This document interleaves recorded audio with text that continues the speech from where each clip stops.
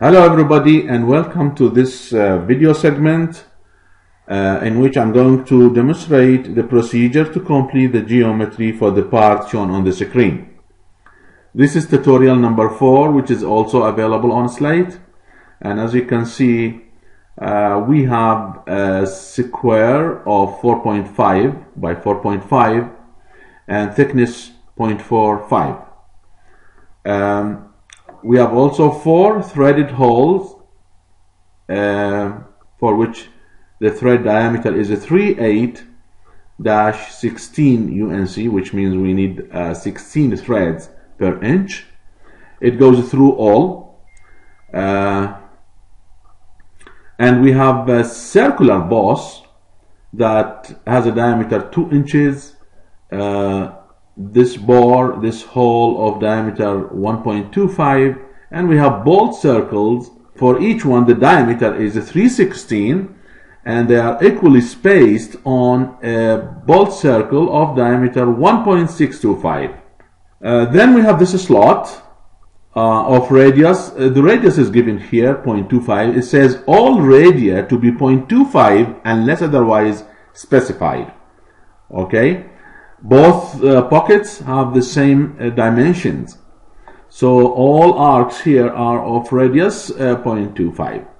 Okay, so as we did before, I'm going to follow the Mastercam procedure. We start with the geometry creation, then we set the 0 point for machining on the upper left corner. Then after that we select the milling machine. Then we view the toolpath manager in order to do the stock setup and tool settings. Then we start the machining operation. We verify after that, and then we generate the G code. So let's get started with this part. So from wireframe, I'm going to create a rectangle. The dimension of rectangle is 4.5 by 4.5.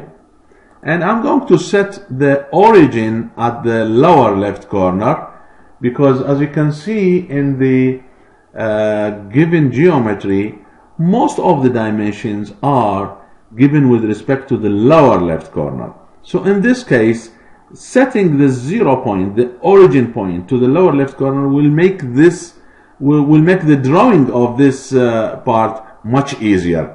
So that's why I'm going to locate the lower left corner of this rectangle at the origin, like this.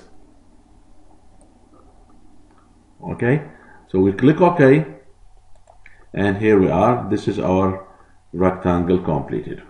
Now I'm going to create the 4 holes, the 4 circles of diameter 3/8.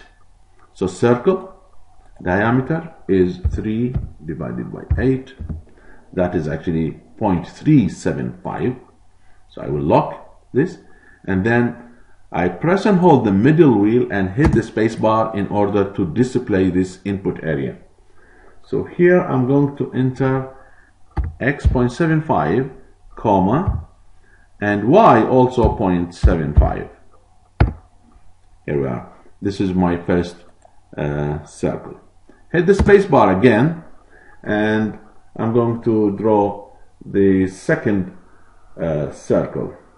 The second circle in x 0.75, comma, and in y I'm going to enter 4.5 minus 0.75. Let Mastercam do the math for us. So this is my second circle. Hit the space bar, and then we enter the third circle. In x I'm going to enter 4.5 minus 0.75, comma, in y also 4.5 minus 0.75. Okay, hit the space bar. Onto the last circle. In x I'm going to enter 4.5 minus 0.75, comma, and in y I'm going to enter 0.75 directly. So that's my 4th circle. Now we have the big circle, so I'm going to change the diameter to 2 inches. 2 inches. Okay, and for this center point, I press and hold the middle wheel of the mouse and hit the space bar to display this input area. And then I'm going to enter in X, I need 1.75, comma, and in Y, we need 4.5 minus 1.75. Alright? Fix it. Then I'm going to change the diameter to 1.25. That's the diameter of the bore that goes through all. And in this case, very easy to pick this center point of the existing circle, so I don't need to show the input area. Then we click OK. So as you can see what we did, I drew these 4 circles. The first circle, the center point is 0.75 in X, 0.75 in Y. In the second one, in X is the same, 0.75, but in Y it is 4.5 minus 0.75, and so on. So we draw all these. For the big circle, the center point was at 1.75 in X, and in Y 4.5 minus 1.75. Alright, so this way we located the big circle correctly. This second circle, which is of diameter 1.25, very easy. I just pick the center point of the big circle. So now, how to draw these bold circles? We have 8 circles. Each one, the diameter is 3/16, and they are equally spaced. Okay, so I'm going to use different technique. I will use bold circle. Okay, I need 8, so that's fine. Select a base point. The base point is here, so I pick this point. All right, and the diameter of this bold circle, if you look at the geometry given, the diameter of this imaginary circle is 1.625. So I'm going to enter the diameter here, 1.625. Okay. Now the last thing is to enter the diameter of this circle itself, of the hole itself, which is 3/16. So 3 divided by 16. All right. Click OK. So that's our 8 holes, nicely equally spaced. Now on to this slot. This slot, to draw this slot, very easy. I need a circle of a radius 0.25, and the center point coordinate is 0.75, and in Y it is 1.5. So circle, the radius is 0.25, so the diameter is 0.5. Okay, and the center point is at 0.75, comma, and 1.5 in Y. And click OK. Now I'm going to draw 2 tangent lines starting from the quadrant point. So I'm going to use quadrant from auto cursor, quadrant point. I want to start at the quadrant point here. Then I would like to be perpendicular to this line. Okay, similarly, so fix it. I want to start at the quadrant point here, and I would like to be perpendicular to this vertical line here, and click OK. Then I'm going to trim this part of the circle using the command divide. We used this command before, and trim, the type trim is activated, so we click on this part of the circle. I'm not going to trim this part of the line. Why? Because we're going to need it when we machine the part. So I need to chain this rectangle altogether. So just leave it like that. What is left now is the 2 triangular pockets. So here I'm going to construct this triangular pocket, then I will translate and rotate to get this one in place. So as you can see, this triangular pocket consists of 3 circles. Each one is of radius 0.25. So I will draw a circle here, radius 0.25, and the center point is none, right? Because in x I need 4.5 minus 0.5625, and in y I need 4.5 minus 1.520. So circle, radius is 0.25 already, so all I need to do is hit the space bar and enter the coordinate of the center point. So 4.5 in x, 4.5 minus 0.5625, comma, and in y I need 4.5 minus 1.52. Okay, and we click OK. Then I'm going to copy this circle. Let's have a look on the geometry. So I'm going to copy this circle down by a distance 1.46. Then we draw tangent, and I will show you how to construct this part. So let's go to transform, then translate. Select entities to translate. I want to translate this circle, so end selection. I want to translate it in y direction, a value negative 1.46. Okay, then we click OK. Right click to clear colors. Next, I will draw line. Tangent is activated. The length is let's say 1.5. Okay, and angle is 90 plus 45, so 135.